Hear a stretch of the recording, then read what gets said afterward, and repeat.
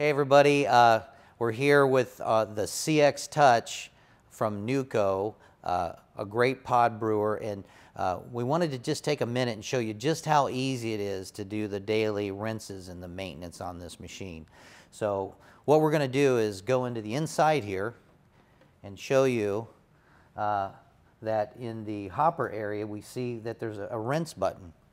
Just simply put a cup in the machine and then go ahead and hit that rinse button, and the machine is going to rinse the hopper and make sure that there's nothing inhibiting the machine from working correctly. You hold that for about 30 seconds or until the cup's full, and after that you just take the cup out and discard what's in the cup, and that's as simple as it is. You do that once to twice a day and your machine will work great. Thanks.